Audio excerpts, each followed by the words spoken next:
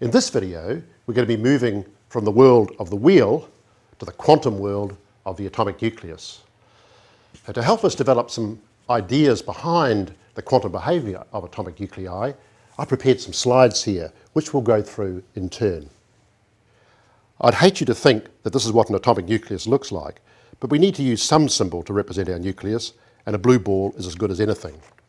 A blue ball with a vector to represent the direction of the angular momentum and the magnetism.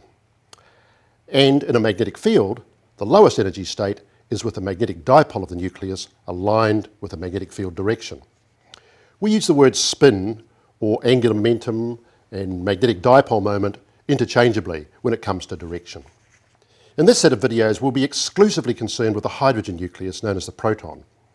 It has two possible quantum states in the presence of a magnetic field: spin up and spin down. We've seen spin up already, it's the low energy state. Spin down is the high energy state. And in general, being quantum mechanics, it's possible to have a coherent superposition of these states in which one nucleus is both spin up and spin down simultaneously. That's the superposition that applies when we're observing protons processing in a magnetic resonance experiment. But don't be worried if you don't know quantum mechanics. We can explain all we need to for this video series without ever again talking about superposition states. But if you really want to understand NMR deeply, and all that's possible with nuclear magnetic resonance, then you really do need to know this quantum mechanical stuff quite deeply. What I want to do in this set of slides is to introduce the idea of what happens when we have lots and lots of nuclei in thermal equilibrium with a magnetic field. First, we need the idea of temperature, and we use a little thermometer symbol on the bottom right to indicate temperature. So let's look at what happens at finite temperature. Thermal energy means that not all nuclei will be in their low energy state. In fact, there's a proportion in both the high and low energy states, with a preponderance in the lower energy state. Note that these thermal equilibrium states are not superposition states. Each nucleus is definitely in either up or down states, but there is a slight preponderance of up, the lower energy state. The ratio of populations in each state is given by the Boltzmann factor, which in turn depends on the ratio of the thermal to the magnetic energy. At room temperature in laboratory magnetic fields, the thermal energy is much greater than the magnetic energy, so that means the populations are nearly equal. However, that slight preponderance in the lower energy state shows up as a spin excess. It's the spin excess that's visible. All the remaining spins cancel out their angular momentum and magnetism and are invisible in nuclear magnetic resonance. We can increase the spin excess by lowering the thermal energy, in other words, by reducing the temperature. At absolute zero, all the spins will be in the low energy state and the spin excess will be at its maximum. But that's not too practical for many samples, humans undergoing an MRI scan, for example. But we do see that the magnetisation vector grows as the spin excess in the low energy state grows. Let's go back to room temperature. There we are with a small spin excess again. But another way to increase the spin excess is to keep the temperature fixed and increase the field.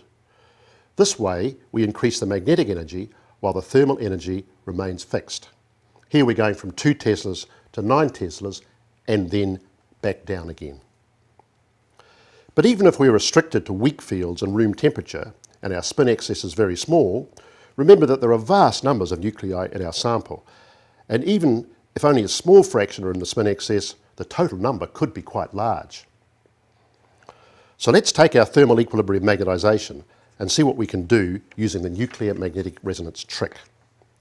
Just like our wheel in its low energy state, where precession was invisible, we have the magnetisation pointed along the vertical axis, and we need to reorient the nuclei. Once we do that, the precession will be visible. We call this precession after the physicist who first predicted it. It's called the Larmor precession, and the frequency of precession is known as the Larmor frequency. Note on the top right-hand part of the slide the equation which tells us the precession frequency. It's the most important equation in NMR and MRI. It says that the precession frequency is proportional to the field The constant of proportionality, gamma, depends upon the nature of the nucleus. That gamma is sometimes called the gyromagnetic ratio or the magnetogyric ratio. Hydrogen nuclei have the biggest gamma and are the most sensitive nuclei to be used for NMR and MRI. Finally, note the use of a coil to pick up the induced voltage from the precessing spins.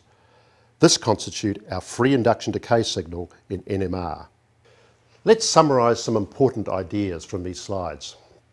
First of all, the strength of the magnetic field determines the amount of magnetisation that we have when the atomic nuclei are in thermal equilibrium. Second, the strength of the magnetic field also determines the precession frequency of the atomic nuclei. The higher the field, the higher the precession frequency. And the third idea we see is that we need to have a coil that's used to produce an oscillating magnetic field in resonance with the nuclei that causes that torque which tips the magnetisation out of equilibrium into the transverse plane. The same way that with the wheel I used an applied transverse torque moving around with the precession of the wheel to reorient it. And that same coil is used not only to transmit to the nuclei but also to receive the signal, to pick up that electromotive force, that oscillating voltage, as the nuclear magnetisation precesses around in the coil, with the signal gradually decaying away with time as the spins come back to thermal equilibrium, and we call that signal which decays with time the free induction decay.